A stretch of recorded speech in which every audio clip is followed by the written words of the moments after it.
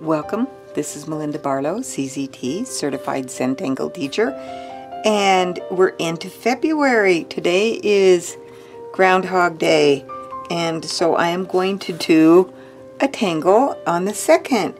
And I have positive thoughts that I put in my, I have to have something every day, something to think about. And so you can download these for free. There's a sheet, and then there's bigger ones if you want. It's on my website. And today I chose, don't tell me the sky's the limit when there's footprints on the moon.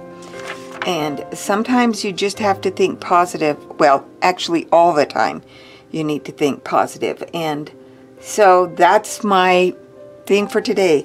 And we're going to do Squill. When I first started teaching Zen Tangle, this was one somebody really loved the looks of it. And so I'm going to do it right here in spot number 2. Oh, and I'm using a Micron 01, and I put a little O-ring on here that reminds me to stay back so you can see the tip of my pen. So I'm just going to do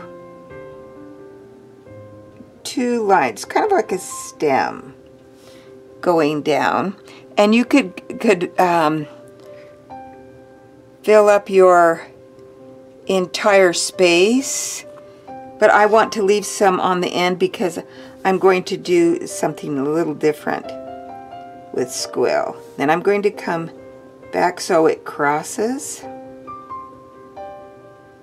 And of course I'm using the Hollybaugh effect so that we draw under. We're going to come and go this direction.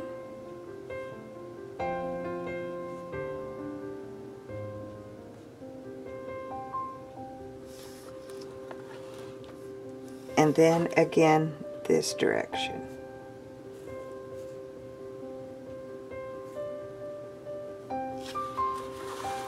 And then I'm going to come, and I'm going to start with my first, where I first did, and I'm going to draw a line so they come down like this. Starting right at that tip and coming down. And then you can aura on the inside.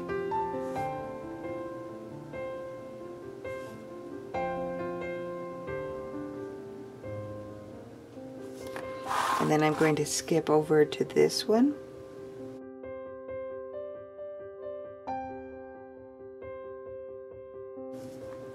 And then I'm going to add here and here, which is not done on the original Squill.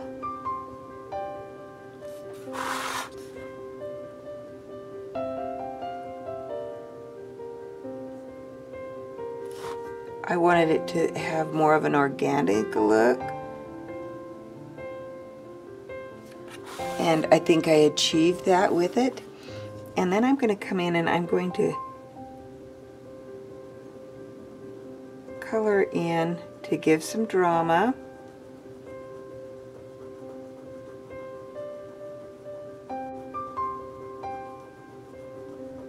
I really should pick my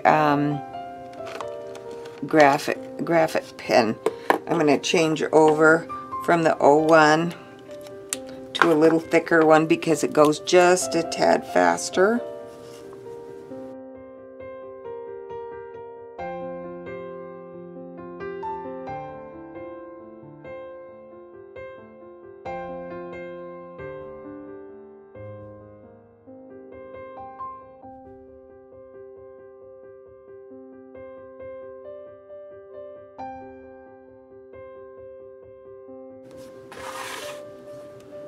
And I like to rotate my book so that I can, you know, just draw wherever. Let me rotate it back around. Now I'm going to add some a springer, and I've done a little step out for a springer for me. And let me pull it back. Oops, sorry. So you can see the step outs, and you can find this on zentangle.com. But I'm going to take that particular tangle, and I'm going to come from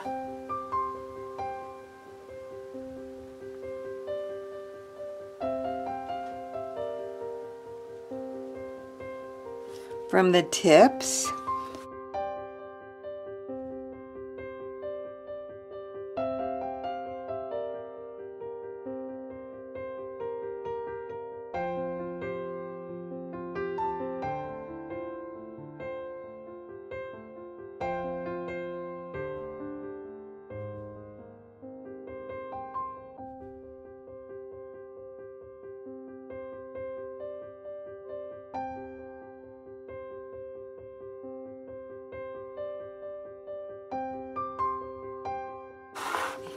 You know, you can, and this one can come, and I'm just going to fill in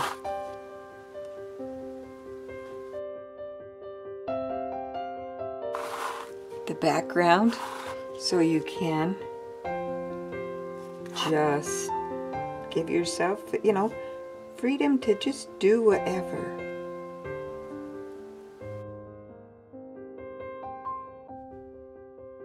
You can see how that is just, I don't know. I just love what you can do with different tangles and make them your own.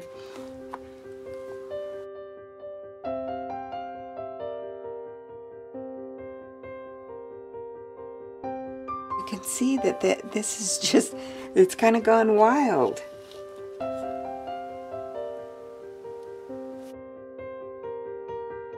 And I've just gone, so you can, I'm gonna stop right here and get my pencil out so I can do a little shading. And I'm going to put some shading in here to show you what I might do, because no matter what, I'm going to shade.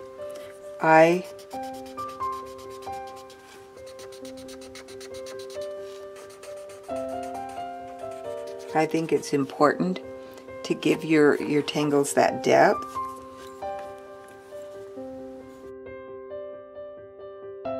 Have to see what tomorrow brings with filling in on